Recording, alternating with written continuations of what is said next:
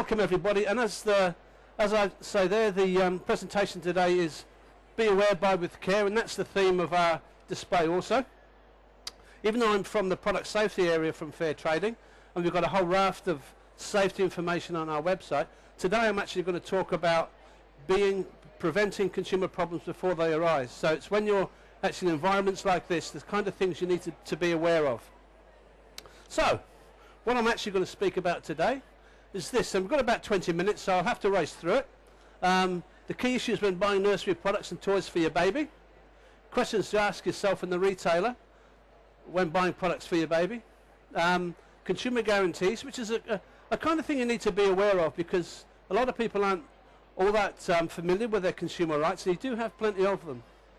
Internet shopping precautions, you do need special care when buying over the internet. We've got a bit of guidance about that. And I hope to talk briefly about our Baby Slings campaign, which we're running at the show this time. You may have seen something on the news last night. We had the TV cameras over here yesterday. It's a very important campaign for us, so hopefully I can just bring you up to speed on that. Okay, so what do we do in the Office of Fair Trading? Well, you know, very, very busy people. We've about 200 people around the state. We do things like we enforce compliance with the mandatory safety standards, and a lot of products here at the show today must meet safety standards before they're supplied, so you need to be familiar with that. We educate consumers and business people about buying and selling safe products. That's a major part of our work, and I guess that's what I'm doing here today. And we also get involved with some of the national issues, standard setting, and anything that happens nationally. So yeah, we're a very busy group. One thing I just want to point out to you, I'm going to talk about some of the pitfalls about when buying consumer products. Now I just wonder if you think what this might duplicate. The name on the card will probably give it away. It's a choke check. What this is, and we've got these cards on our display over there, over 31 we're at. This essentially duplicates a child's throat for an under 3. So anything that fits in that dimension there, which is about the size of an old 35mm film canister, if anybody can remember that, the days before digital, right? That duplicates that. That's a truncated cylinder. It's part of the Australian standard for toys that size. Anything that fits entirely into that cylinder, part of a toy in particular, that's too small for a child under 3. And that includes parts that break off a toy when subject to use and abuse by a child under 3. That's your choke test. A very interesting little thing. So you just pop it out like that. I'm not going to assemble it together because, you know, that'll probably take me 20 minutes to be honest. So that's sitting over there. Take one along, and there's some guidance on there too about toy safety for the under 3s, okay? We spend a lot of time on making sure toys in particular are safe for the under 3s in this country. It's a highly regulated part of the marketplace, and we take a very hardline approach to suppliers that sell unsafe toys in this country. You know, we prosecute 20, 30 people every year on that sort of activity. Okay. Yeah. So that's the choke chest cylinder. Of course, the ones that are used in the testing laboratories aren't made out of cardboard, right? So just thought I'd mention that. Okay. I wonder if you can name some of the products that have to meet mandatory standards. Probably can. Full-size cots, portable cots, toys for children under 3, I mentioned that, projectile toys, chemicals in toys, lead and heavy metals, baby walkers, baby bath aids, car seats, babies' dummies, prams and strollers, and children's nightwear. All those products have to meet safety standards before they can be supplied in this country, and they're enforced by us. There's some tips though I want to give you about buying products generally speaking. Be cautious about buying second-hand products or using products that have been handed down from your sister or brother. I mean, it's very difficult to say to them, no thanks, I don't think that's safe enough for my child. It might have been in the family for 100 years, but I can guarantee you a cot supplied 30 years ago will not meet the current standards today. Neither will a stroller, portable cot, or any of those other products I mentioned. Just be careful about that, you know, but I know it's very difficult to do. It ends up in the garage for another 50 years, you know. Second-hand is a problem too, but if you buy second-hand products from a person in business or a second-hand shop, They also have to meet the safety standards. But if you're buying privately from somewhere, they don't have to comply with standards, okay? Be very cautious about that. So if you're at a garage sale, markets, that sort of environment, and people are selling their private products, they won't be safe. Sleeping services for your baby. That's another issue that comes up from time to time with products that we see. A lot of parents think that the ideal surface is a soft one, you know, because it's comfortable for your child. The opposite is actually true. The mattress or the sleeping surface has to be as firm as possible and really tight fitting in the cot, so the child, if it does happen to roll over, can't go face down in the crevices. We do see suffocations that way. Don't put an extra cot in a portable cot. You see the little mattresses there, about 50 centimetres? They're fine for a child at that weight. They don't have the same pressures that we have. They're perfectly comfortable. And if you put an extra cot in an extra mattress in a cot, you really are asking for trouble. Well, and that certainly reduces the risk of suffocation. That's what we try and do. And sleep positioners are another. Sleep positioners and cot restraints are another thing that you need to think very carefully about using. We recommend you don't use them unless you're advised by your doctor to do so. There has been a number of incidents in the US in particular where children have suffocated when they've gone face first into cot bumpers and sleep positioners, you know, the wedges and stuff like that. So we don't recommend you use those unless it's on medical advice. And its chances are you'll see some of those products around here today. But if you think you're getting overwhelmed by all this information, don't worry too much about it, because there is some excellent websites available. You can go, you can get all the information I'm talking about today, and there'll be a slide at the end of this. In fact, I'll go to that straight away because there's only 3 slides. All the information I'm talking about is there in written form today. So it's really important you visit that website. You can also subscribe to a newsletter we put out called Safety Zone. You can access that through the Office of Fair Trading's website. Every 3 months we provide updates on product safety information, new standards, things that we've had to remove, banned products, all that sort of stuff. Really useful information. Now, the next thing, as you know, the vast majority of products supplied into Australia are imported. And there's a misconception out there that there's someone checking these products as they're coming into the country. Well, you know what? That doesn't happen. Happens very rarely that we pick something up at the barrier. So you have to be extra cautious about that. And that's why you really need to take, extra precautions when you're buying stuff for your baby. We rely on all sorts of things. We rely on traders' goodwill. Now, fortunately, the nursery product industry in Australia is very safety conscious. But you feel absolutely comfortable about asking as many questions about safety as you like. And if you don't answer to your satisfaction, well, have a look at some of the information that's available on the websites. Come and see us at our stand and see if we can clarify that for you. We're quite happy to take complaints, by the way, about if you think something's unsafe here, especially because I'm going in a minute or two, so I won't be taking it anyway. No, but we're quite happy to, if there are problems that you see here today, because we can't be everywhere. In fact, I don't think I've ever seen so many people in my life, but so please feel free to do that. So that's the good news, though, about the Australian nursery products industry. But that might not be the case if you're buying from overseas. So be very cautious about products from internet sites overseas where you can't track that back. Because your rights, even though you still have them, trying to enforce them from an overseas company, as you can imagine, is going to be very difficult. So do the research, okay? Now, we're going to go into some questions now about what you need to firstly ask yourself and then perhaps ask the retailer. The first thing is it safe? You do your research, before you buy. You spend a lot of money setting up a nursery, and so the last thing you want is to inadvertently put something in there that A, you don't need, or B, is unsafe.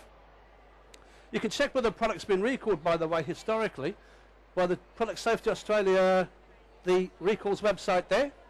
Do a quick look at that. You'll find that that's really useful, because a lot of these products that we talk about here today do actually get recalled, and it could be several years ago, So be mindful of that. I don't know if you're familiar with Choice. They're the Australian Consumers Association. They test products, and they publish the test results in their magazine, but they also put a lot of that information on their website as well. It's very, very useful. You can get an idea of how safe or what quality a product is compared to some of the other ones. But of course you have to do that before you come to somewhere like here where there's just masses of stuff, you know. You'll find it really difficult to make the comparison here on the spot. So the more you can do prior to coming to a display like this is you'll find you'll be much better off. But the choice people are a really, really good source of information. You also have to think about what type of warranties and guarantees the supplier provides for you. There are a number of things that under the law you're entitled to. It's got to be safe for its intended purpose. It's got to match the description and stuff like that. But it's the extra stuff that you need to challenge them on, you know. The longer the warranty, you know, you would then assume that the more secure that they're comfortable that that product's a good one. They don't have to provide that extra warranty, by the way, you know. And once again, buying over the internet, they might give you every warranty under the sun, but once you try and enforce that, you know, you're going to have a real problem. Another thing is, can you assemble the product yourself? Some products are actually quite tricky to assemble. They're flat packed. If you can't, you know, make sure there's access to someone who can for you and do it safely. Fortunately, a lot of the products that you'll see today, cots and stuff, for example, you can only erect them or assemble them one way, you know. So you really, if you're doing something wrong, like screwing holes into a cot, something like that, you've done something seriously wrong.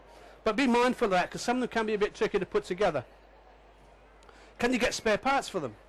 You know, is it a run-out product where, you know, you may not be able to get spare parts? Certainly with second-hand items, you're not going to get spare parts for those, you know. So be mindful of that too. Does it come with plenty of instructions? Try and get a look at that before, you know. All right, we spoke a little bit about, I touched on the issue of consumer guarantees, but you know, you do get certain rights. You know, suppliers have got to guarantee that the products are acceptable quality, and one of these is that they must be safe. So the onus is on them to prove to us, as a government regulator, that those products are safe. They've also got to guarantee that they're fit for their disclosed purpose and what they've specified it for. They've also guaranteed that the description of the goods matches the description that was provided in any catalogue or internet site. And of course that it must match any samples that they showed you at the time of sale. And any extra warranties that they provide for you, they've got to be able to follow those through. But that's something that, if you do feel as though you've been misled in that way, the Office of Fair Trading does have a complaint investigation process, and you should contact us about that. But you do have rights to seek refunds and some other remedies too, if you feel as though those rights have been breached. You don't have an automatic right to a refund, of course, you know.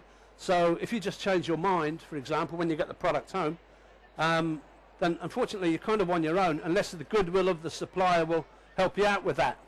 But there's a simple checklist on the Office of Fair Trading website about what you would be entitled to under some circumstances, because you're talking about major or minor failures. A major failure would, if the product did breach safety standards, you would definitely be entitled to a refund under those circumstances.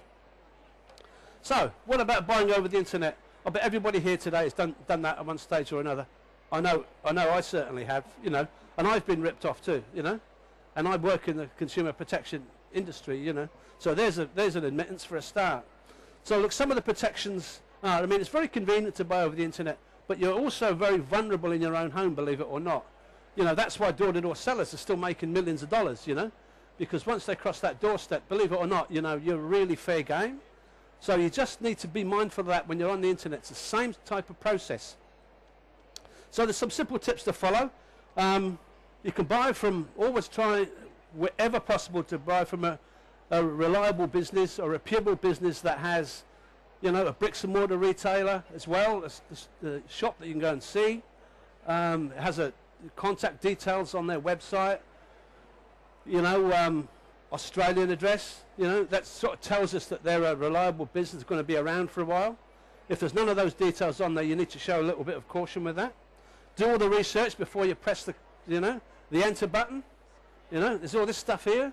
Don't just jump into it, because it will be difficult to, it can be difficult to reverse some of that stuff, you know. If you get something from overseas and need to return it, how do you think you're going to do that? Do you think they're always going to pay for it? Sometimes they will. But with you know, big bulky items, that's another story, right? We see people buying products from overseas that are so unsafe, it's not funny, you know. So it does happen, you know, but people don't know, you know. But if you do your research, you'll understand that, you know, that there are safer alternatives. You need to check if the product's subject to a mandatory standard. And there was that list I gave you, particularly for the nursery products. So if they can't confirm over their website that it complies with Australian standards that it should be, don't buy it. We see people buying, for example, car seats from overseas, or bringing them back from overseas holidays that you can't use in Australia. So they're driving along quite merrily, and the police officer will pick them up and say that child seat doesn't comply with our standards. And they're stunned. They contact us and say, well, you know, it was safe in America or you know, the UK or somewhere. So be mindful of that too. So it's not necessarily the same all over the world.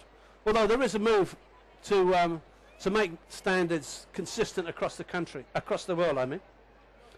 Look, and once again, this goes back to the same old message. Choose wisely, you know. Think about it before you press the final button. Because as I said, you know, you may have problems later on trying to get a refund if something goes wrong.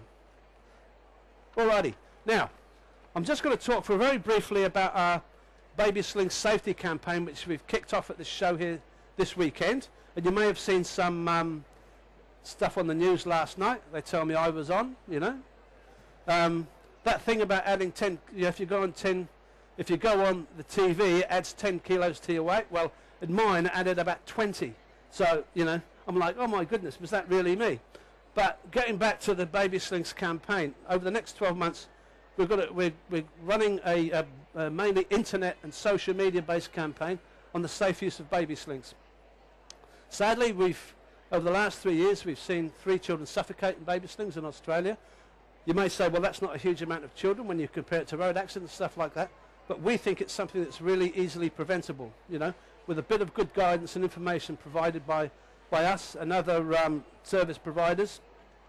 We think those can be reduced to 0. Now, there's two major things you need to think about when using a baby sling. Don't have your child lying down in what we call the C position, where the chin is pressed against the chest, because there's potential there to have the airways blocked, and subsequently, you know, the child could suffocate. And they're also having the face pressed against the wearer's chest or the material in the baby sling. They're the 2 areas that the child will suffocate on.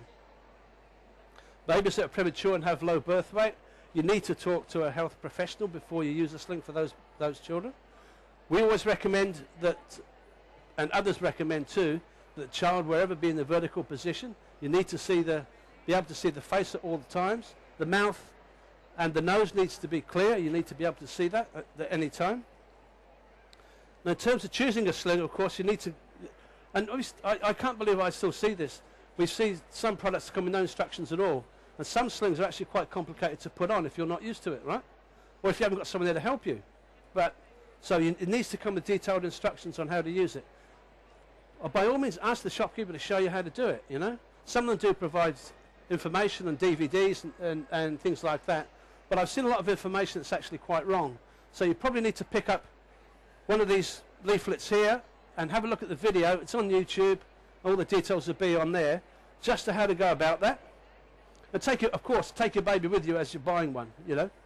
Doesn't seem to make much point otherwise, you know, to make sure that it'll be suitable for that child. Ask for a demonstration how to use it. Very important. As I said, some of the information is all over the place with baby slings, you know.